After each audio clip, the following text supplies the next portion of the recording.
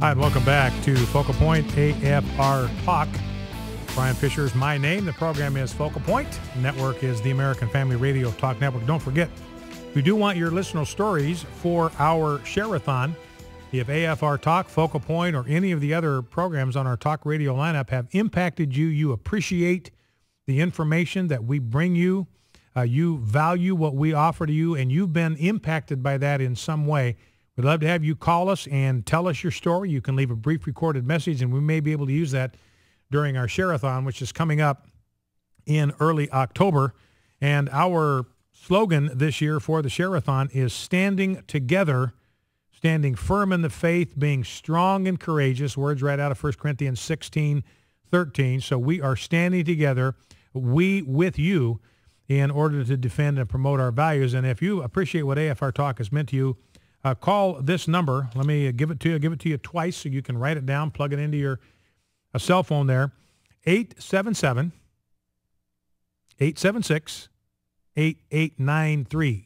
So once again, you want to write it down, plug it into your cell phone. Here it is, 877-876-8893. Let us know how Focal Point and AFR Talk in general has impacted you. Now, let's go to clip 3, Rob, if we can. Now, remember Mitt Romney said that he was talking about the 47% of Americans who pay no income taxes, which is exactly right. Now, I thought Mitt Romney was not right when he said that these people will never vote for me, because I don't think that's right. And it created the impression that Mitt Romney has sort of given up on that 47%, was figuring he had no hope of selling his vision to them. And I don't believe that's correct. I don't believe that for 1 minute. I believe that everybody wants to realize the American dream. They want to be able to work with their own hands, provide for themselves, provide for their families. They want to pursue opportunity. They want to the opportunity to pursue a better standard of living for themselves and for their families. Every heart in America resonates with that message, and that is the conservative message. Our message is we want to get government out of the way. So you that are in the 47%, we don't care what bracket you're in. It doesn't matter to us, because we know that you have aspirations. You have dreams for yourself, for your career, the impact you'd like to make, the hopes that you have for your family, and the kind of life that you would like to provide for them. We understand that.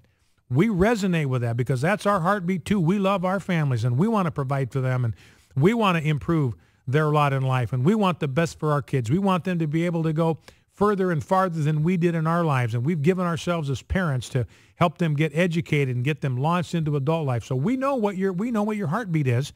And our message to you is we're going to get government out of your way. We're going to get government out of the way of the economy. We're going to get government out of the way of business. I told you yesterday, the federal code of regulations now, what was it, 119,000 pages. And Barack Obama's adding another regulation every 3 hours and 17 minutes. It's costing $1.8 trillion now to comply with all of the federal regulations. You know what that means? That's $1.8 trillion that's not available to go into the pocket of one of those people that's in the 47%. That's $1.8 trillion that can't go into creating jobs for people that are in the 47%. And we as conservatives saying, look, this is insane. Let's stop this nonsense. Let's reduce this regulation. Let's cut it out. Let's trim this federal regulation code down to nothing and set businesses free to do what they do, which is to create jobs for you, those of you that are in the 47%, those of you that are in the other 53%. So that's the conservative message. And, you know, it's probably just the reality that Mitt Romney, frankly, just does not seem to be a conservative in his core. You know, when he talks conservatism, it just kind of comes across as kind of a second language. And that's just kind of the way of it. Now, I think he's been unfairly beat up over this 47% thing because he was talking specifically about the fact, look, my agenda, my platform is cutting taxes. That's not going to mean a lot to people that aren't paying any taxes right now. So I don't think my message is going to resonate with them. That makes a certain amount of common sense. But Mitt Romney was not saying, look, I don't want to be the president of everybody. I don't want to do things that are good for everybody. He wasn't saying that. But that's how naturally the Democrats are painting this. And this is Barack Obama, clip 3 from his appearance on David Letterman last night. And here's what he had to say about Mitt Romney's 47% comment. I don't know what he was referring to, but I can tell you this.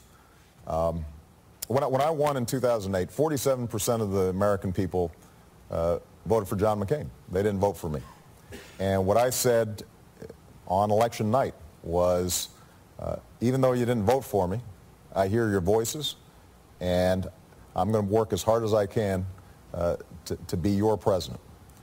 And one of the things I've learned as president is you represent the entire country. And when I meet Republicans as I'm traveling around the country, they are hardworking family people who care deeply about this country. And my expectation is that if you want to be president, you got to work for everybody, not just for some.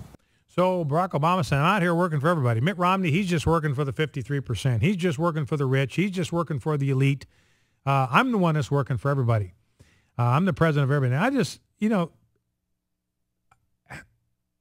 Barack Obama says, I'm working for everybody. I'm the president for everybody. I'm in it for everybody. That Mitt Romney, he just cares about the people at the top of the heap. Well, ask the people at Delphi. This was a company that supplied auto parts to GM. They were non-union guys. And when Barack Obama took over GM, he aced them out. He cut them out of their pensions and out of their health plans completely. I got a story here, Washington Free Beacon, about two brothers, Fred, Arndt, and Dave. They came to GM at exactly the same time. One of them worked for GM. The other worked for Delphi. Both of them GM companies. Delphi was a GM subsidiary, which went bankrupt in 2005 and didn't emerge until 2009.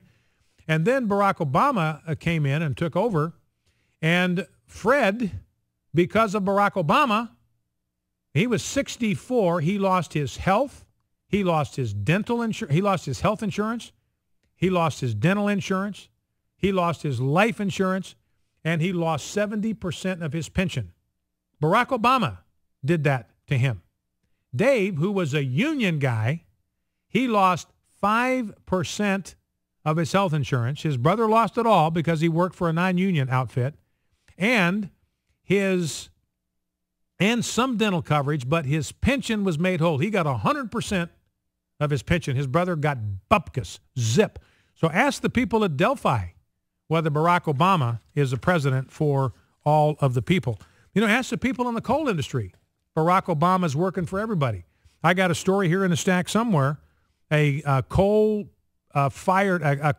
mining company is closing down 8 plants, laying off 1,200 workers. Why? Because of the regulations against the coal industry. It's the one promise that Barack Obama has kept. Remember, Barack Obama says, yeah, you can have a coal plant if you want, but it'll bankrupt you. I'm going to drive you right out of business. He has kept that promise. 1,200 people out of work, 8 mines closed. Ask them if they think that Barack Obama is the president for everybody. Ask the people that would build the Keystone Pipeline, shovel ready. Construction firms workers ready to go, shut down by Barack Obama. Ask them if they feel like he's the president for everybody. American Airlines, they just sent layoff warnings to 11,000 people. Now, they may not lay all of them off, but they've sent warnings out because they're obligated by law to do that. So they're in trouble. Ask the people who work for American Airlines, do you think Barack Obama is the president for everybody? Tell it to the military. These sequestration cuts are going to decimate military contractors. They're going to send out a whole batch of layoff notices right before the election. So ask the people that work in the defense industry whether Barack Obama is the president. Ask the 23 million people that don't have a job. Do you feel like President Obama is working for everybody? Tell that to the bitter clingers.